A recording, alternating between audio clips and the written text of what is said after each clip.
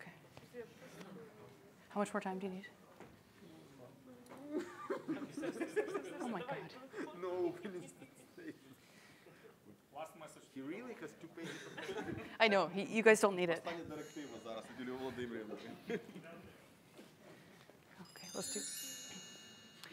Good afternoon, my name is Melinda Herring, and I'm the editor of the Ukraine Alert blog at the Atlantic Council, and I'm really delighted to be here. I don't know what terrible misdeeds I did in my previous life, but they were awful because I get to moderate a panel with 7 Ukrainian politicians. And I have confiscated their phones, so they are going to pay attention.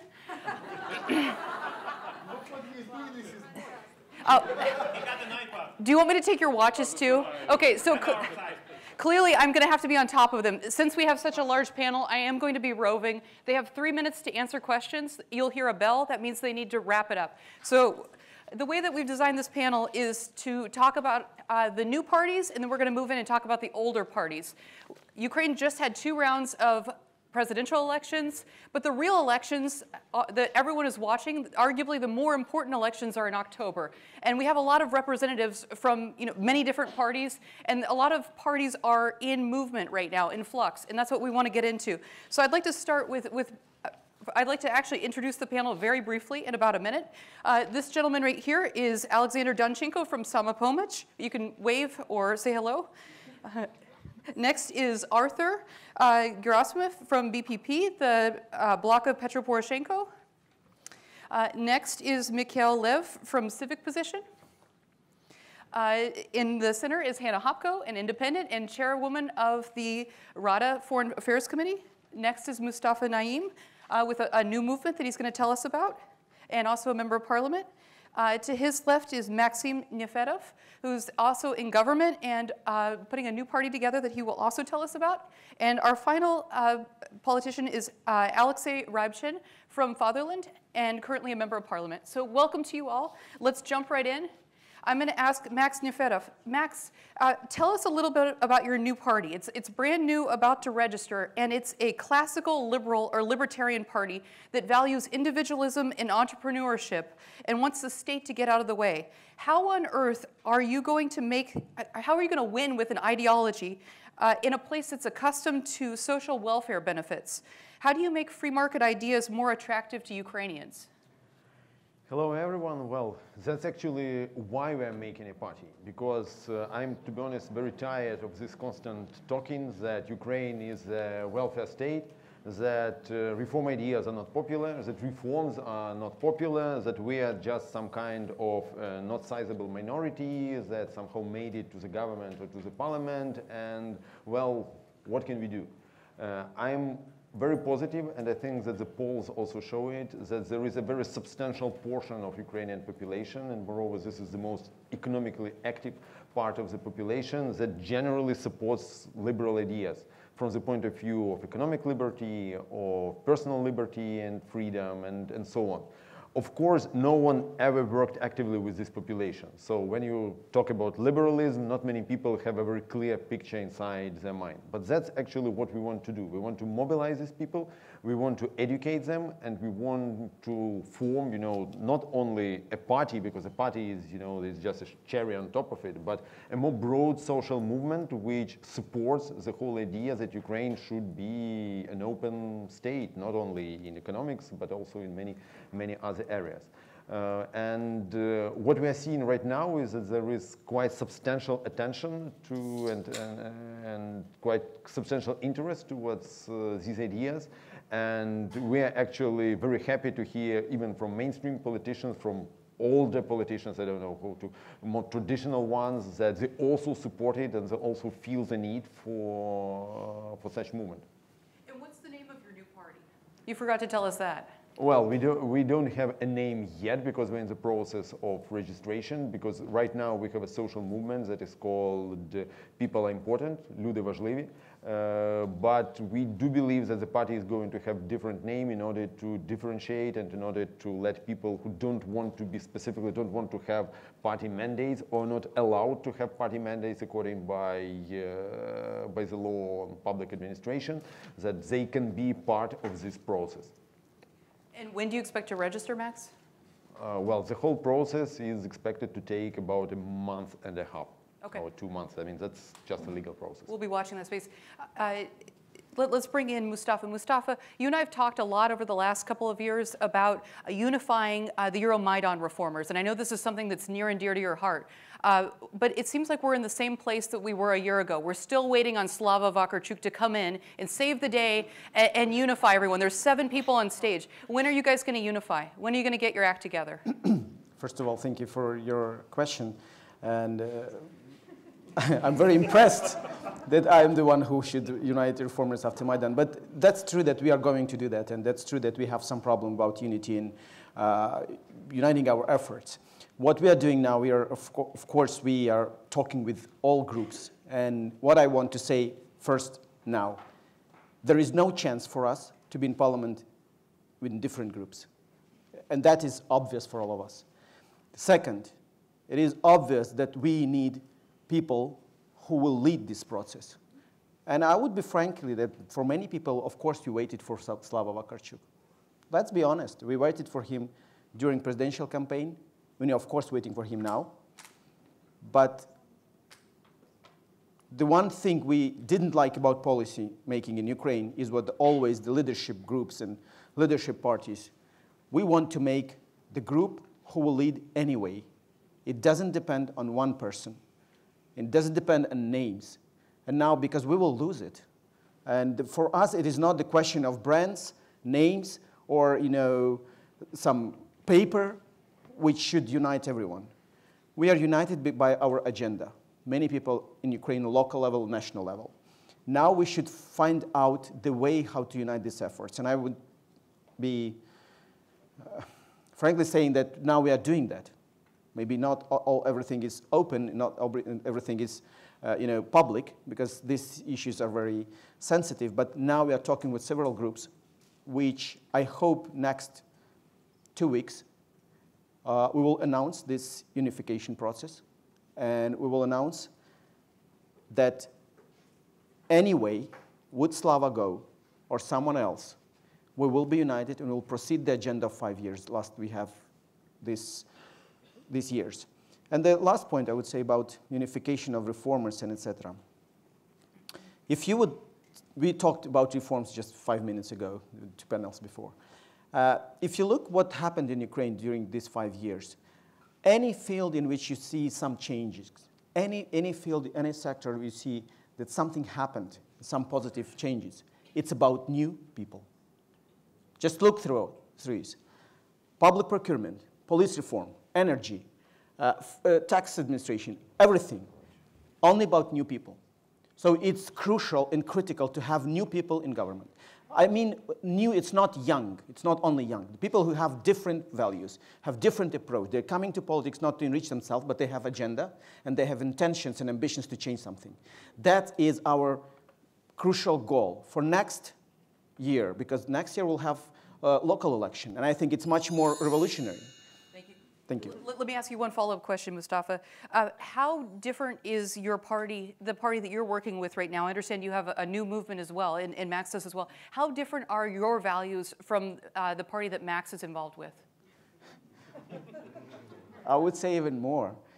We doesn't have these differences, and we understand that. But we have different point of start. Because Ludivos they started more from government, and they started more from, government by name, but those people who are in government already. In our movement, it's more about parliament, about politics in parliament. So that's the only one difference. But you're right that we should join our efforts. And as I told before, we will announce it in 2 weeks, how and who will join our efforts to go for parliament election. It definitely will happen.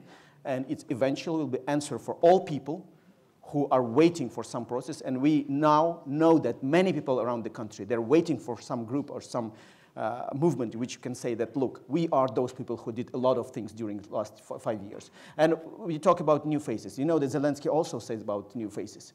And we support him on that. But we are new and experienced. We know how it works. We know how it works in government, in parliament, on the streets. So I think we can be very competitive on that, and we will do it next 2 weeks. I'm going to call you in 2 weeks, okay? You better take my call. Max, I want to go back to you for a minute. So I've been watching your party develop, or your movement develop, and you've had conferences in Kiev, Dnipro, Kharkiv, Odessa, Lviv. You guys have been kicking up a lot of energy. You have these nice Facebook posts, but you guys have a problem. You don't really have any national name recognition. And Ukrainian television stations are dominated by oligarchs, and you guys can't really get on big TV. So how are you going to become nationally known in 6 months before the elections? Well, first of all, it's again, we are coming back to this issue that we want to have a real ideological party, but then, well, why? But you should have some kind of a already known leader. I'm not sure that there are many mainstream politicians who are not only recognizable, but also likable in Ukraine right now. So I actually don't know whether it's an advantage and disadvantage right now. Second is, yes, we do understand that this party should be supported by local business. We understand that it should be supported by people who want to see the new quality of Ukrainian politics, because I honestly think that it's the economics that drive politics long term. And eventually, all of us, we don't only represent new values just because there were some bad people and now we are suddenly some kind of, good people or better people. No, we just represent small and medium business. We represent new industries, creative industries that started in Ukraine. Many of us came from professional services. Many of us came from IT. Many of us came from other areas that are able to exist only in a normal, competitive, equal economy. So from that point of view, yes, of course, we'll have to pay for advertisement. We will have to pay for billboards and TV. And well, yes, this is not going to be super easy. And definitely the one thing that I think we all agree that it's not like we're going to make a pact with some oligarch and then he suddenly donates us TV time. This just won't happen. So your party or your movement has no relationship with oligarchs whatsoever? Nope. Unfortunately, we don't have any money from oligarchs. Oh, poor and proud. There you go. Okay. Now, Hannah, you've also been working with a group of MPs and people in government to put together a movement as well that's pro-EU, pro-NATO. Can you tell us a little bit more about that? Your new platform, how different is it from BPP, from the party of Petro Poroshenko? When I look at the values, it doesn't seem that different. Maybe we're missing something. Can you give us an update? In February, more than 67 people signed the manifesto to support EU and NATO integration of Ukraine. And it happened before Ukrainian parliament incorporated into the constitution our vision that one day Ukraine should become a full-fledged member of NATO and the EU. And now with the new elect president and with the parliamentary election, so I think it's irreversible because it's written in our constitution that the implementation of association agreement with the European Union to meet all the standards of NATO, this is the key strategic foreign policy.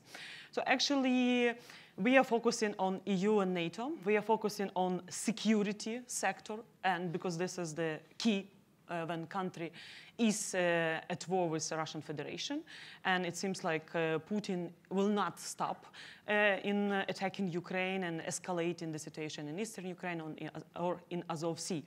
And also the key idea for us is to protect what have been achieved after the dignity revolution in different spheres of reform and continue especially with the focus on judiciary reform.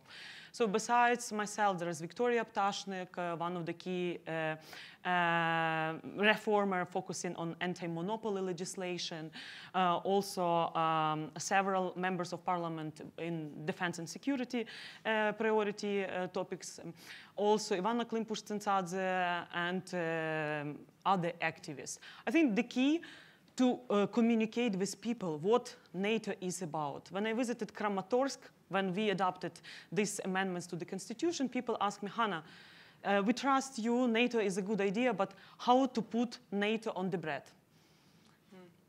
And I think this is something we have to explain people the importance. And I think our movement is about improvement the communication strategy to the citizens of Ukraine to keep on the same strong level of support NATO and the EU integration.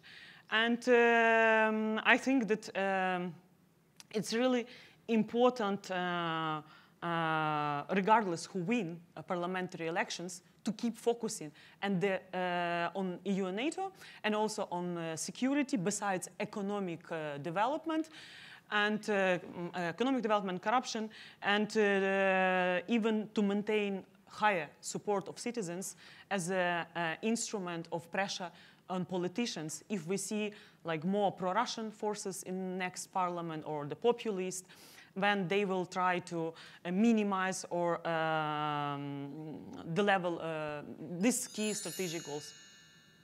Thank you. I have one other question for you, Hannah. You, unfortunately, are the only female politician on this stage, which is really a shame, but you've also achieved a lot. You're the chairwoman of the Foreign Affairs Committee, you travel actively, you have a small daughter, but there's not many women like you in Parliament. What more should Ukraine do structurally to get women to run for high office? In 2015, we adopted the law which helped more women, like 30% of women, to be included in party lists during the local election in 2015. So I think through gender equality or providing like quotas for more women representation in party list and also compensation, like Samopomich is receiving now extra money for having more women in their party list compared to other political parties and factions which are in the parliament. Within these 5 years, we also adopted a law on state financing of political parties to minimize the influence of oligarchs and provide state money for political parties, for social billboards and others. I think important for us to adopt the electoral code for this parliament in next 2 months, and also to work with public broadcasting to make it more professional, more competitive to oligarchic TV channels, and more shift of Ukrainians to social networks, just to neglect the influence of oligarch. And also, I think, crucially important to economic reforms, which I support Max Nifoda, because this is about middle class.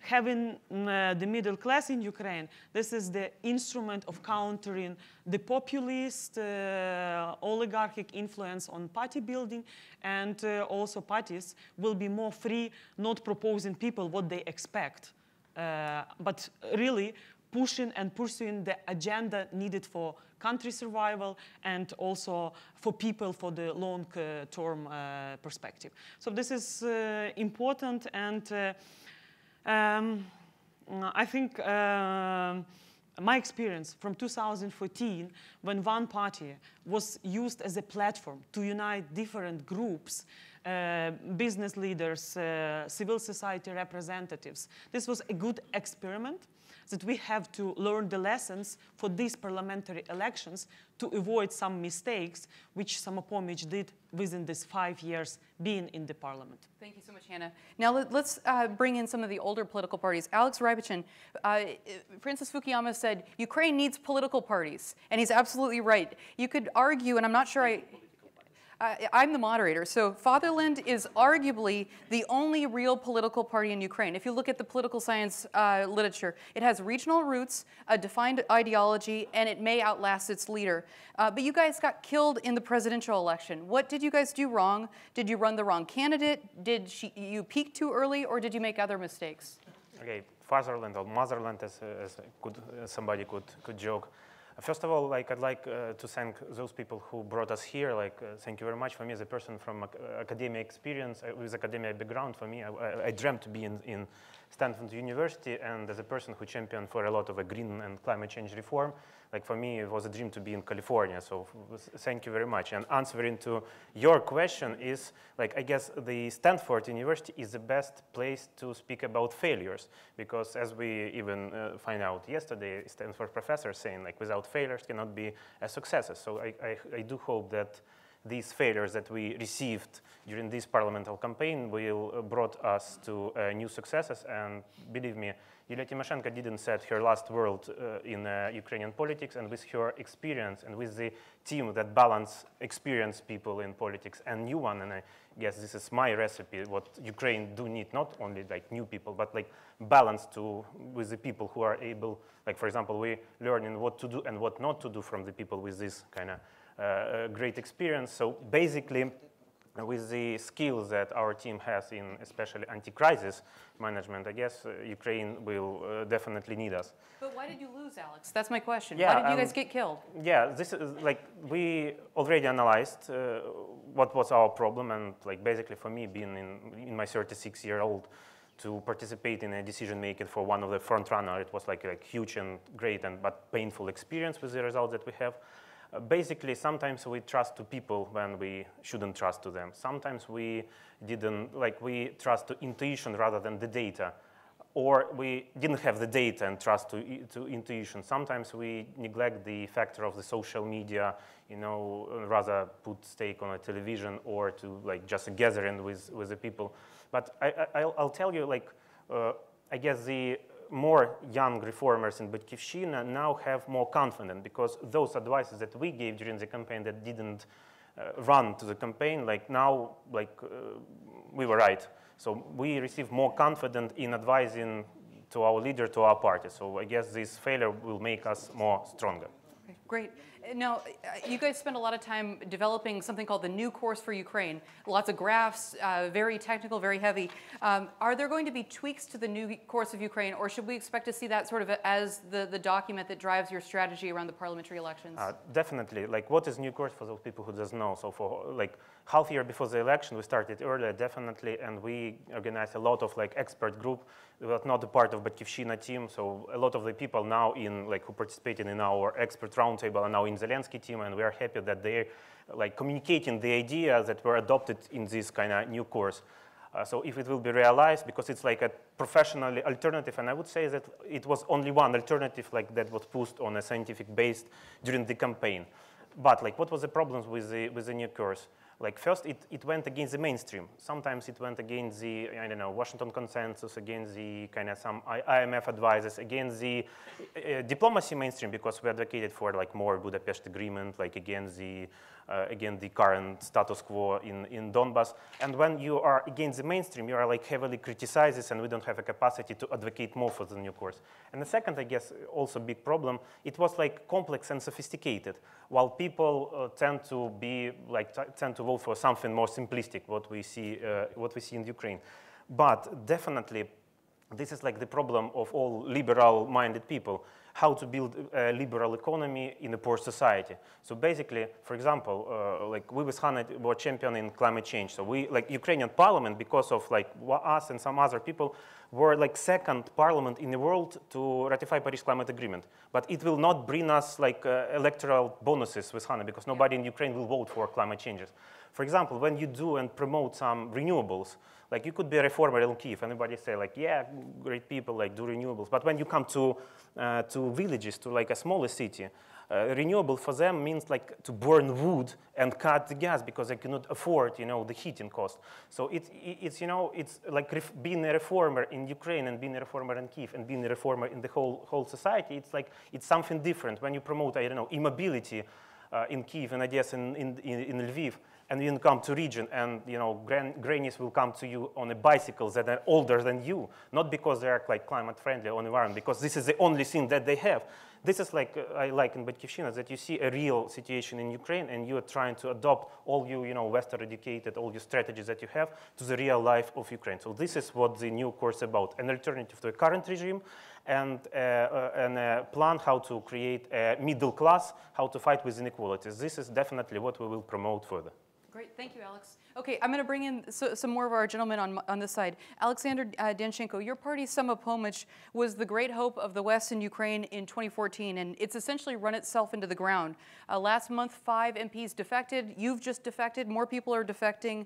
You've lost some of the most talented MPs who were elected in 2014, including Hannah Hopko, because they had ideas that didn't conform with the party leadership. Is it time for Samopomych to reboot? So difficult questions for me, because 3 days ago, when I'm fly from Korea to Washington, I was a member of Samopomych party, but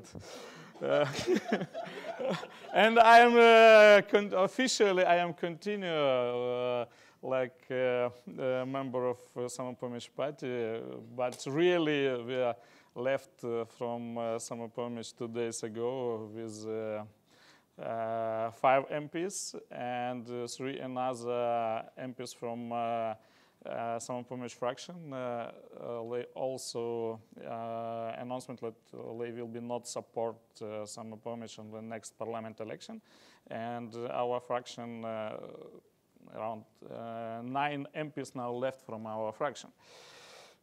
It's time for reboot or not for Samopomich. I'm personally think yes, but it's questions not to me now. It's questions to management Samopomich party, to Mr. Sadovy. My personal think yes. Samopomich need to do a lot of changes. And what would those changes be? Guys, it's not correct for me now. It's really last 1.5 years, I and my colleagues have a lot of meetings with Mr. Sadovy. It was more than 20 meetings in Lviv and Kyiv, and we tried to push him do some changes. We show him our vision. What will be best for Samopomich party, where are our mistakes, what we need change, where are our strategy. But unfortunately, management of Samopomich party don't hear us, or maybe they don't want to hear us. Yeah. We continue our work with the Samopomich fraction in the parliament because we think we should be work until end of this parliament, until October, in a fraction, because million of people give us this mandate for work in parliament. But I would like to say you that I am proudly say you that Samopomich is the best fraction in the parliament. We create more reforms draft of law than all another fraction. We work all possibility from us for anti-corruption strategy in Ukraine. Thanks so much. Thank you. Okay, now let's turn to Mikhail. Can you tell us about civic position? How is it different from what Mustafa and Max laid out? It sounds pretty similar in terms of the ideology. And your party leader just ran and lost for the 3rd time. Why should voters give you guys a shot? Thank you, Melinda. Hello, everyone. It's a great honor to me to be here today at Stanford, and I'm sincerely grateful to the inviting party for such opportunity and for such panel and discussion of really important political issues of Ukraine and the key challenges facing our state after presidential campaign and before following parliamentary elections. To tell the truth, I don't see any differences or discrepancies between our political parties or social movements, speaking about Люди Важливі and Mustafa Nayyem party or movement, I don't know yet what it should be. And I'm sure that all we have the same values and we have the same views on the processes of economic, social, and security development of Ukraine. Unfortunately, Ukraine still remains the state where people vote not for ideas, ideology, or teams. People vote for leader. And everything that I have mentioned go behind and after it. And I'm sure that Mr. Gritsenko and his party is in a lack of, as we call them, new faces. And thus I hope that in summer he will work on that and united forces of the initiative of Diznamo, Люди Важливі, and even party of Svetoslava Karchuk. I want to remind that he took 5th place and obtained more than 1.5 million of votes, and it's really success and good result. And I think it says that people trust him and will vote on parliamentary elections. And I want to make clear why people should give a shot to Громадянская позиция. I'm sure that besides the language, army, and religion, the main thing for which people strive are peace and financial welfare. Thus, the development of economy, powerful prime minister, and government is the main goal of the next parliament and coalition. Mr. Grutsenko is able to become that person. The Громадянская позиция already has an economic program with a prepared draft of laws aimed to bring more than 40% of economy out of shadows and to get rid of corruption, flaws, and schemes. And for example, what I am talking about. Those include trafficking and violations of custom rules, and treasury losses estimated about 100 billions of hryvnias per year. Another is offshore schemes, estimated 65 billions of hryvnias. Schemes of taxes violation, and it's near 30 billions of hryvnias. And if sum up, it's more than 450 billions of hryvnias losses every year. It's a very bad situation, and we need to solve it, and powerful prime minister should help with it for Ukraine. And I think Mr. Grutsenko could be this one. Thank you so much. Thank you, too. Okay, now let's turn to Arthur. Thank you for being so patient. Arthur, your party just got beat really badly in the presidential election, but I'd like to congratulate Mr. Poroshenko. He was a very graceful loser. He conceded before the results were final, and that was very big of him, and I think it set a very good precedent for Ukraine. But I'd like to know, how will your party apply what it learned from the presidential race to the parliamentary elections? Will Petro Poroshenko finally get rid of some of these dubious business ties the West has urged him to get rid of, like Kononenko? And how will you seek to reposition yourself for the parliamentary elections? Loss, at the first glance, yes. But I think this is a loss which worth of 2 victories. Because after 5 years of Mr. Poroshenko presidency, what we have? We have democratic Ukraine with democratic elections, with democratic processes, even here, we showed it to you, with freedom of media. And to show you the way and the distance we passed, Melinda, do you know what does it mean, $12,000? It's the money all Ukraine as a state has in spring 2014. We didn't have army. Do you know what does it mean? 409 kilometers and 300 meters. This is non-controlled part of Ukrainian border, and we have it now. What does it mean, 396 kilometers? This is the front line in Donbass. 7%. We lost 7% of our territory. And this is the country, this is the figures, this is the facts about our country we received in 2015. And at the moment, for example, the country on the accounts has 1.5 billion. This is the country, 12,000, $1.5 billion. Next point. We have army, one of the strongest on the continent. We have normal, finally, banking system. So house is created, walls are created, roof is created. So for the next president, for elect president, it's time to make renovation inside the rooms. And what we learned from the campaign, from the presidential race, first one, we lost communication because we didn't communicate the achievements we did during the 5 years. Truly speaking, guys, we did the history, but we did not communicate the history. And this is the main lesson we did. Did we do mistakes? Of course, yes. Because if you are doing so tremendous number of changes in so short period of time, of course we did mistakes. Because according to my opinion, I'm recent in politics, I spent all my life in business. Only those people don't do mistakes who are doing zero or nothing.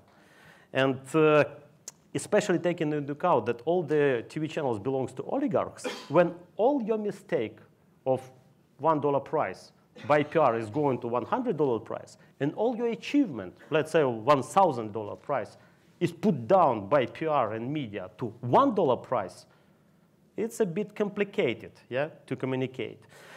And what we are going to do now? First of all, communication, and one more time communication. Second one, what we will renovate our party. We will organize primaries. And what is really very good from this presidential campaign, many very bright, very great people participated our team, and now we are ready to include them into the team. Immediately after inauguration of the elect president will be the party congress, open party congress. We will provide and we will openly tell about ideology, strategy, etc., etc. And the mostly things what we are going to do, war issues, because we are in the state of war, and economical development. That's Great. it. Thank you, Arthur. So you mentioned that you have a lot of great people who will be running or who are part of the party. You have some not so great people too. Why hasn't your party sacked Lutsenko? Why have you stood behind a failed prosecutor general who hasn't gotten to the bottom of the Maidan killings and who is alienating the United States? Why are you standing behind him? First of all, I don't want to tell that everything is really very great in the prosecutor office. But let's be, again, like I told you, yeah? $1 price, $100 price. $1,000 price, $1 price, yeah? Mistakes and achievements. Did we do mistakes, or, I mean, are there some kind of mistakes in the prosecutor office? Maybe, yeah, because, you know, I don't want to touch this issue. But, as I told you in the morning, 1.5 billion Yanukovych money returned. I think in any country in the world, prosecutor will tell that this is the success. Everybody in Ukraine is trying to tell for us this is just peanuts. $1.5 billion peanuts, sorry. Next point, when we are telling about Maidan issues, I really want to be investigated it as soon as possible. And we did, prosecutor office did a great job on this issue. Did they do a mistakes on this road? Yes, they did. But just one case to remind. Remember the events 1991 in some Baltic countries when the Soviet army killed a lot of people during the independence came to Baltic countries. If I'm not mistaken, in Vilnius.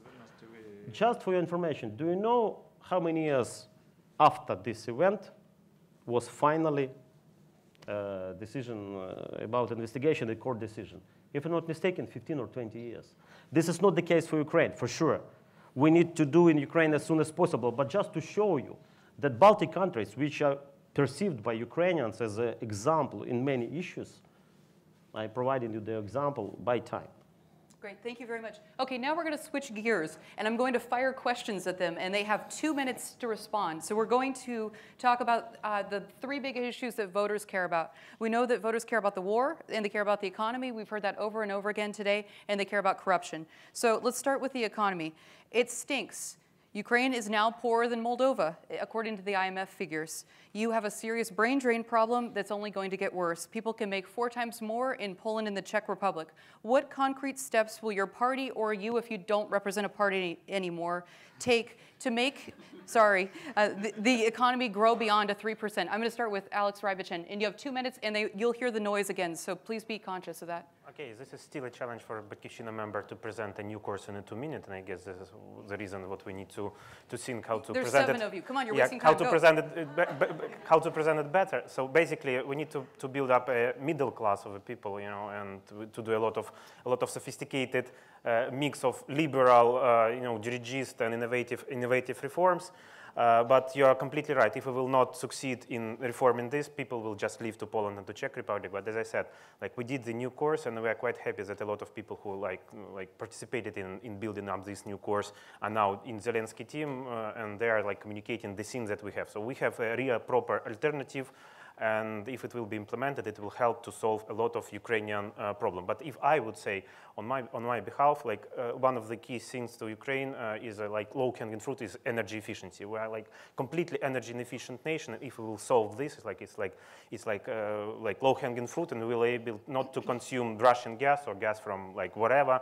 We could save a lot of energy, and this kind of money that could be invested into the economy. This is kind of the crucial stuff for me that I will be focused, I hope, next 5 years. Thank you so much. Max, your turn.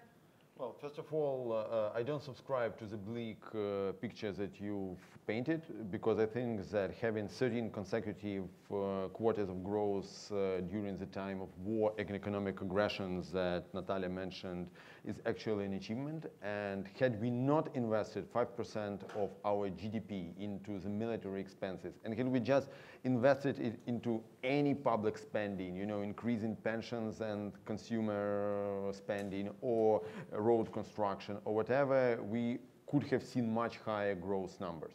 What needs to be done, I mean, everyone knows what needs to be done. I mean, there is broad consensus among all experts in Ukraine. It's only about capacity and desire to do so. So yes, we need to open the land market and make it investable. Yes, we should do something with state property and get rid of the huge amount of state land, real estate, companies, and so on that only fuels political corruption. Yes, we need to continue reform of the energy sector and energy efficiency and also diversification of energy supplies. Yes, we need to work with the business climate and continue moving forward in doing business rankings and so on. It's all about implementation.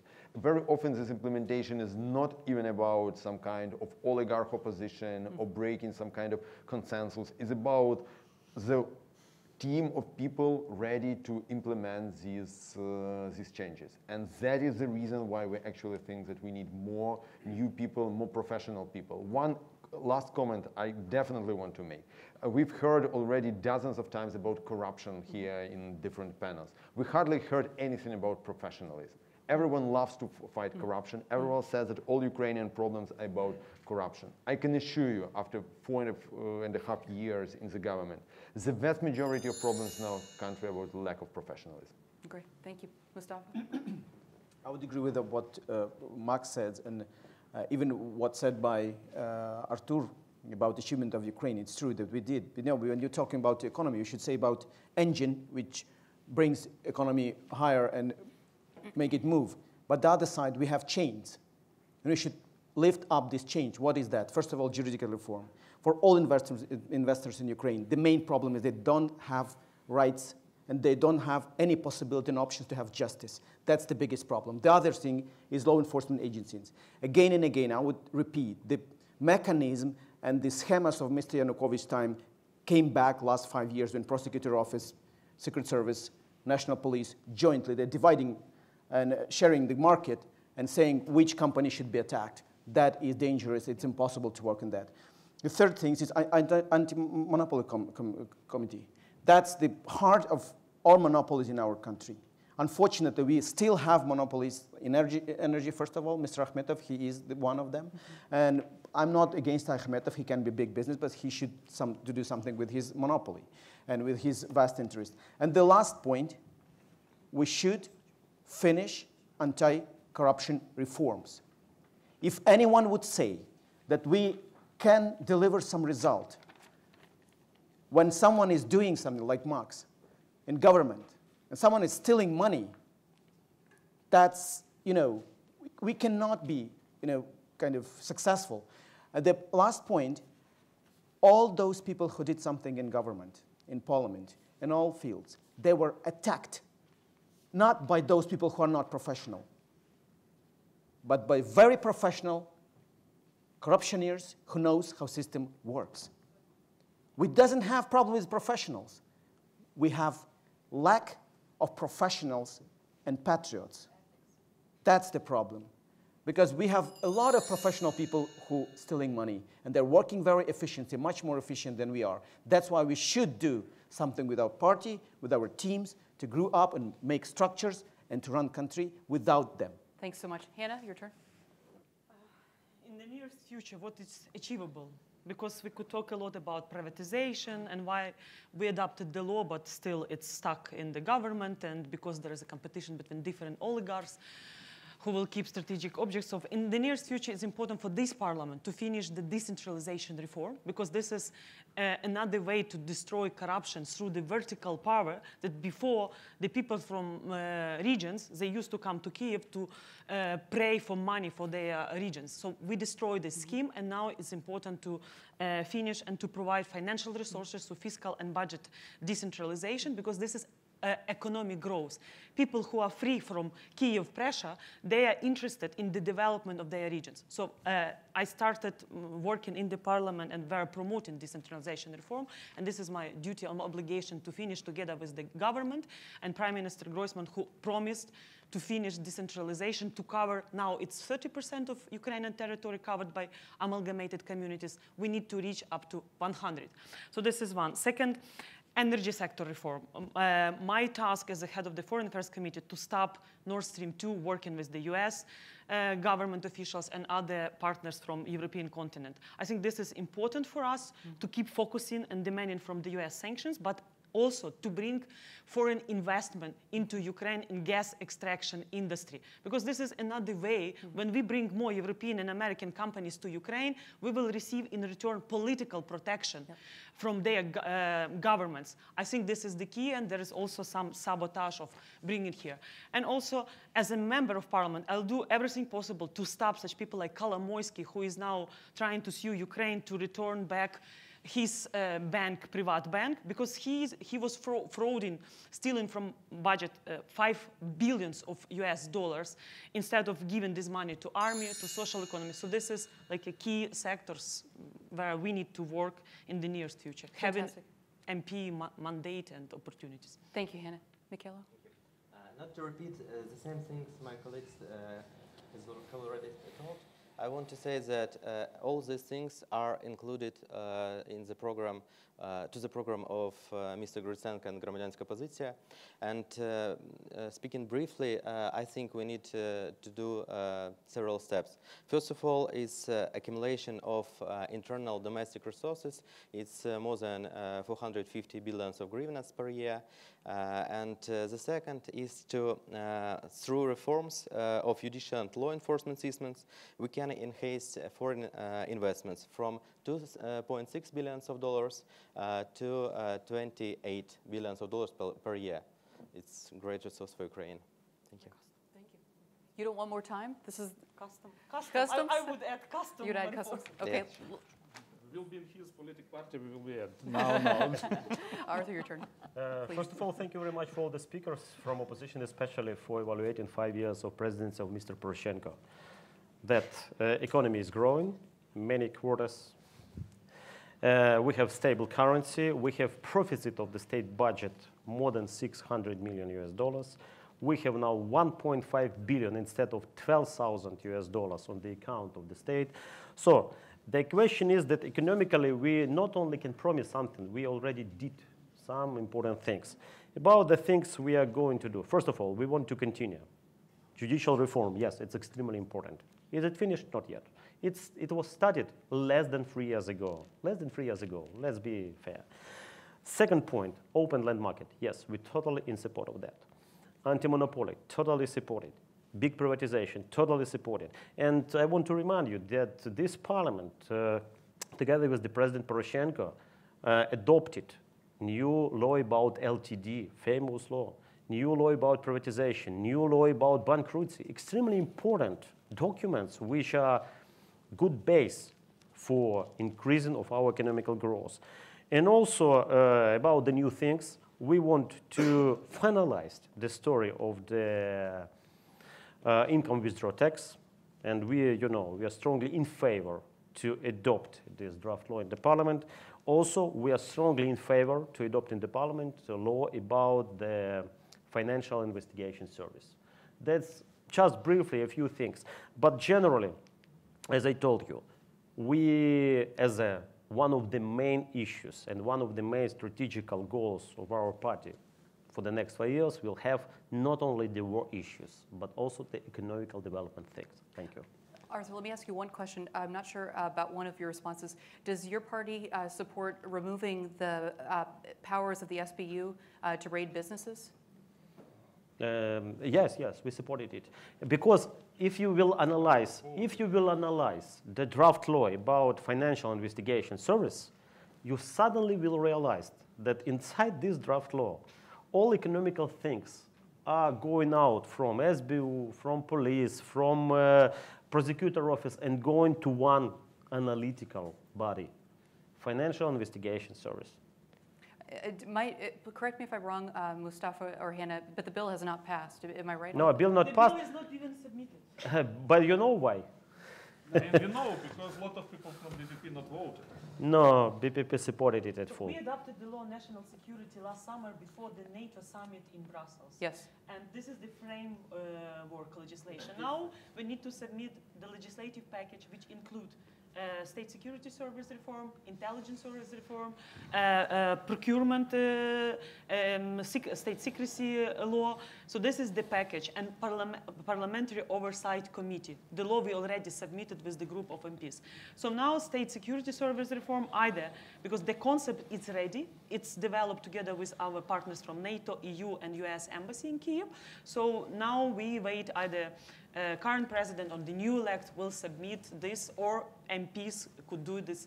But the key question is political will in the parliament. As it always is. Mustafa, you have a tiny response. Let's be honest, what happened with this Secret Service and what is going on there. The law about financial service, financial investigation service was invented 3 years ago by government of Mr. Groisman. And the leader of this process was Mr. Daniluk, who is now in team of Zelensky. He was undermined, he was attacked by prosecutor office, and the bill, which now proposed by president, says, okay, we will shift everything from Secret Service, but who will run this office? Who will put the head of this office? Mr. President.